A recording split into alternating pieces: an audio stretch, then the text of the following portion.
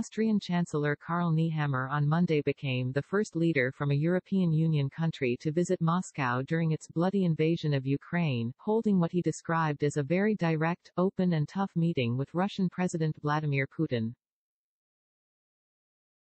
Nehammer's Moscow visit comes after a trip on Saturday to Kyiv, where he met Ukrainian President Volodymyr Zelenskyy. In a statement released by his office after the meeting, Nehammer said Monday his primary message to Putin was that this war needs to end, because in war both sides can only lose. The Austrian leader stressed that the Monday trip was not a friendly visit, but rather his duty to exhaust every possibility for ending the violence in Ukraine. Austria, according to Reuters, gets 80% of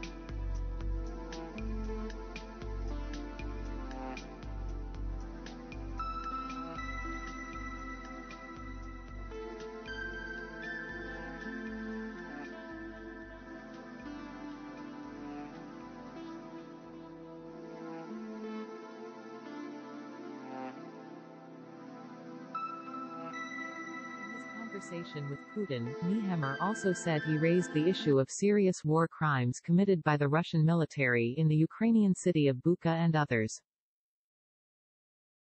All those who were responsible will be held to account, he added.